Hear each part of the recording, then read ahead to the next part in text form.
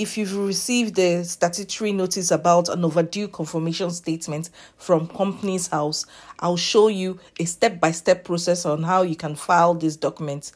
Guys, remember that it's so important for you to do this. It says here that failure to comply may result in the directors being persecuted, receiving a criminal record, and a potential unlimited fine. This company has been given a 14-day notice to file this document or notify the Companies House why the company is still required.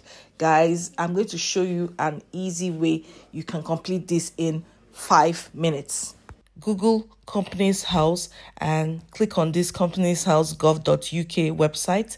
Then you would see this. Click on File Your Confirmation Statement Annual Return. Once this open, click on Start Now. Then next, sign in to the web filing. You need to sign in, so just create a new account. If it's the first time you're doing this, you will be asked to provide your name, email address, and mobile number. They will send an authentication code that will be delivered to your registered office by post within 5 days. Now, like I said, if you already have an authentication code, then it will take 5 minutes to complete this. Click on the link sent to your email address, then you can now sign in by providing your email address and your password. Next, you can provide the security code sent to your email address and click on continue to the next page. On this next page, you will see your name and web filing. Now, you can use it to file your annual accounts, confirmation statement, director or secretary changes. So just click on web filing. Make sure you read the information in this box and follow the other filing service if your company qualifies. If you want to learn how to file for a dormant account, click on this video here.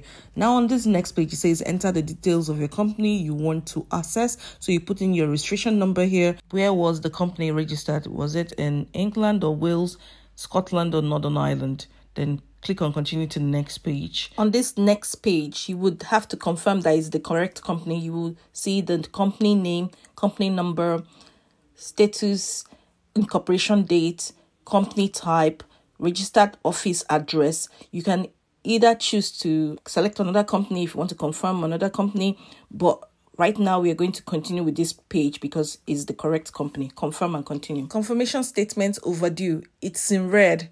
It's not good, guys. We have to fix this right now. File confirmation statement. On this page, it says it takes 15 minutes, but I told you can do it in 5 minutes and it's £34. Guys, not worth getting a criminal record for £34.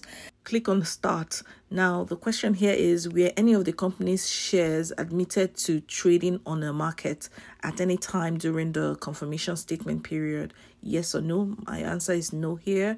Next, is the registered email address correct? You tick yes, no, no, but an updated has been submitted. My answer is yes. So we'll just scroll down after doing that. It says, is the registered office address correct? I'll look at it and correct it. Next is the information about the officers correct? I'll tick yes or no. Yeah. And is the register's information correct? Select the right option. Then you scroll down to this part where it talks about the standard industrial classification information is correct. Make sure you select the right code. For statement of capital, you see the ordinary shares, the number of shares. Just make sure everything is correct here. Confirm it by ticking the share capital information is correct. Now we have shareholders. Make sure they are the right people. Tick the shareholders information is correct. Then we have the PSC. The question is the information about PSCs correct? Yes or no? Choose the right option. Confirmation. I confirm that all the information required is delivered by the company. After ticking that, you can tick I confirm that the intended future activities of the company are lawful. Then click on submit. Guys, if you've made any mistakes, maybe you missed an area, it will highlight it so that you can go back and correct your mistakes. Just tick it off. After clicking on the submit button, the payment page will pop up here.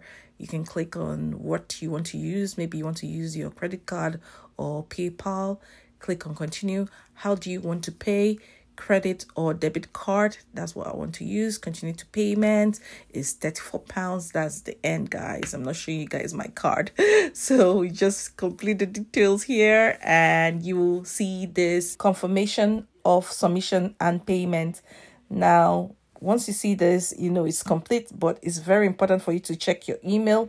You will see the first one which says that they've received your confirmation statement, and finally that it has been accepted. Check the comment for a step-by-step process on how to file your account with Companies House. I'll see you in my next video. Bye.